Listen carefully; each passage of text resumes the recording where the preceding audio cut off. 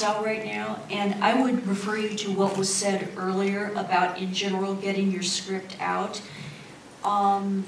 Science fiction is not the easy sell it used to be, and a huge part of that is that there's so much bad science fiction out there, and because also, as was touched on earlier, people are now going back and looking at really old, really tired science fiction memes from the 50s and 60s and 70s, recasting them with teenagers, and putting that out there. So first of all, there's a lot to wade through, and the more bad science fiction as a reader that I read, the less enthusiastic I get.